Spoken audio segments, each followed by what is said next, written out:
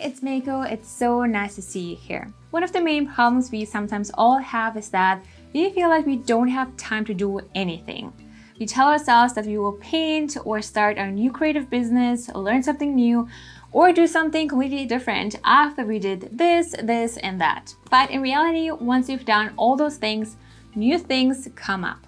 And again, we feel like we need to get them done first. But what I've learned after feeling like I'm stuck for quite some time is that it's all about priorities and being aware of the things that you say yes to. Time management is basically energy management. That's why it's important to really recalibrate. Meaning, think about what is really important to you. What are your goals and dreams? Time is your most valuable asset.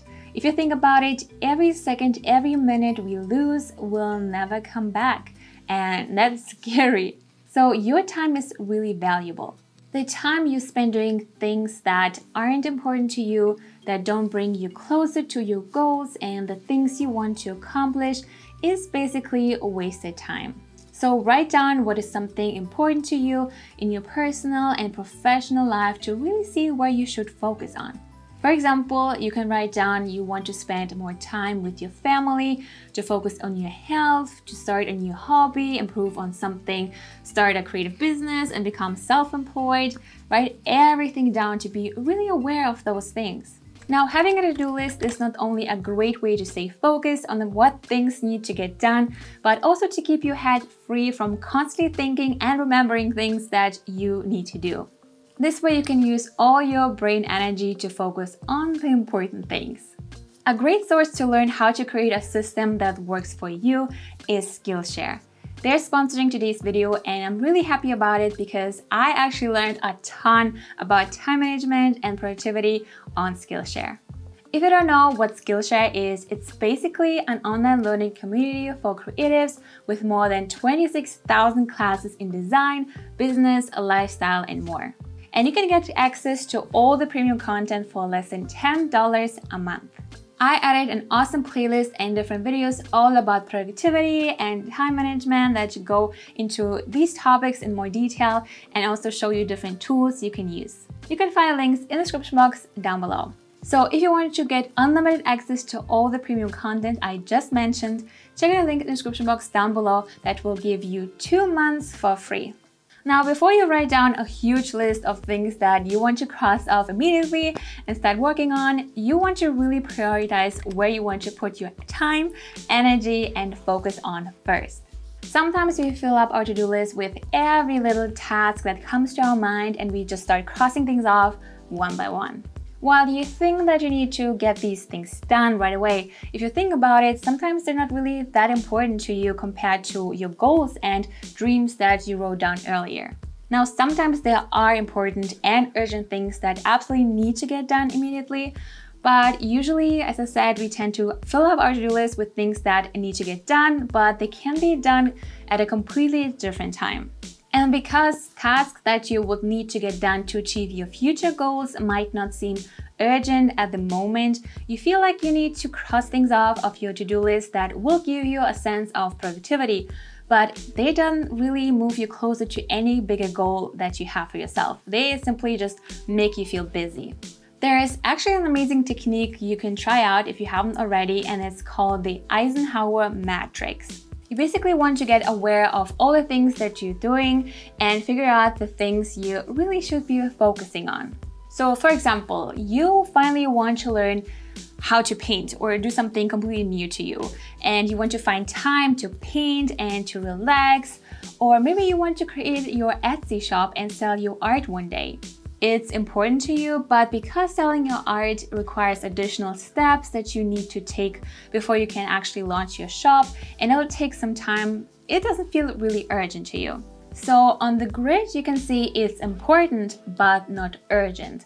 So what you would need to do is to actually schedule the time into your calendar, so you can actually block out time to do the things that are important to you. What's not in your calendar, it's not real. And if you have things like watering your plants or cleaning your home, they might seem urgent, but they're not really that important right now compared to working on your goals and dreams. So what you can do instead, you can ask for help. You could schedule the time to work on your projects and ask your partner to do a few things for you because working on your business or your new hobby is really important to you, but you simply can't do it all. So maybe he or she can help you out. Or you'll do this yourself at another time. Or if something is not even urgent nor important, you can completely get rid of this task or put it as your last to-do onto your list. Being aware of what is really important to you and what you need to focus on is a great filter you can use to really decide, is this something I really have to do? Is this important to me? Does it bring me closer to my goals? Now, this is a process. I'm still learning and I give my best to say no to more things. I try to really focus on things that move me forwards towards my goals now. Now, in the beginning, it was really difficult, but the more you practice this filter and the more you're aware of what's important and what's not, it definitely gets easier. Another great way to be more aware of where you spend your time is to really track your time. Notice where you spend your time, how long does something take for you, what can you get rid of or be more efficient with. Identify personal time wasters and cut down on distractions. When I did that, I was really shocked how much time I was wasting on certain things. Like I was noticing I was wasting 1 hour on my phone in the morning, the first thing in the morning. This wasn't important and it was definitely not urgent. So to get rid of this habit, I got myself a proper alarm clock and I have my phone far, far away from me, so I don't even think about my phone now. When I work on something, I also have my phone far, far away from me, so I don't even get distracted by it. Having a list of all the things you do and how long it takes for you to do something puts everything into perspective, and you can clearly see where you're wasting time, what you can delegate, what you can automate or just get rid of. Maybe you spend 3 hours buying groceries every week. Maybe you can look into ordering groceries online if you can. Maybe you spend hours cooking every day. Maybe you can do meal preps once a week on the weekend so you don't have to think about cooking for the whole week. Maybe you get stuck talking to someone for 1 hour while you think that you could really use this time to work on your art and on your goals. So you will need to find a way how you can cut this time and create boundaries. Just be aware of where you spend your time and get really creative with the way you can spend less time on something and make things more efficient for you. This brings me to the next point, and that's scheduling your time. Having a list of all the things you do on a daily basis also really helps to be aware of how you can be more efficient with your time. For me, I learned this technique on Skillshare where you basically divide your week into themes. So on Monday, you could have painting days, on Tuesday, writing days, on Wednesdays, taking picture days, and editing days on Thursdays. So this way you group similar tasks together and block the time into your calendar to work on the to-do for that day.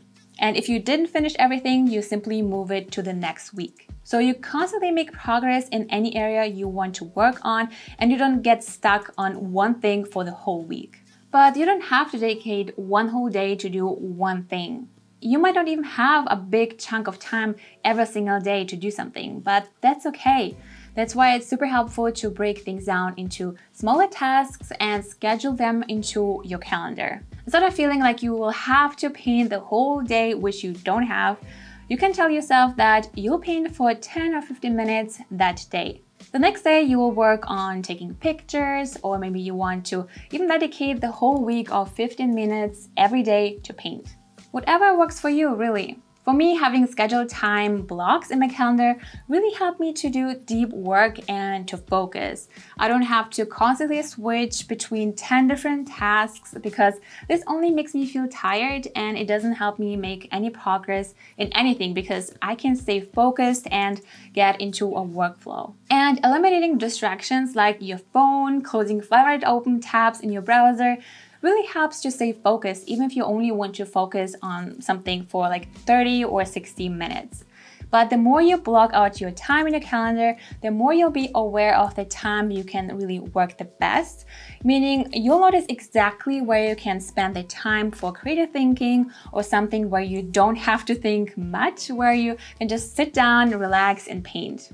I personally use Google Calendar, so even if I block out time to do something, but that day I just simply don't feel like doing it, I would rather do something else on my list, I can simply swap things around. So look at where you are effective, where you're not, how long something takes, be aware of your natural rhythm, and just adjust along the way. But the most important part of scheduling your time is to really protect it. If something is important to you and you want to get this done because it moves you forward to your dreams, or because you finally want to establish a daily or weekly painting routine, make your scheduled time a non-negotiable. This means saying no to distractions and no to other people who want something from you. Because if you only focus on what others want from you, you'll never have time for you and what you value. If you really want to do something for someone else, you can totally do that after you have accomplished your personal task that you scheduled. I had this problem when I became self-employed. To my family, it seemed like now I have all the time in the world, I can be flexible. So I actively had to train them by saying, no, I can't do this now. No, I can't go there now because I have to work right now. And the more I did that, the more they respected my time, because they learned that my scheduled time is important. And I'll make time for my family, of course, but they know that they just can't pull me away from the things that are important to me. So if it's important to you to finally have time to paint, read, learn something new, work on your business, schedule this into your calendar and protect it by practicing the art of saying no. Lastly, don't forget that you're not a machine.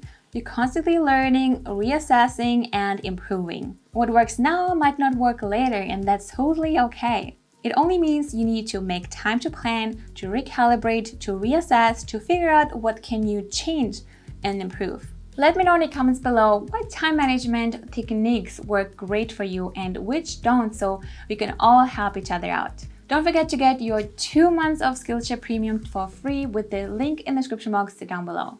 I really hope this video was helpful. Thank you so much for watching. Have a wonderful day, and I will see you in my next video. Bye!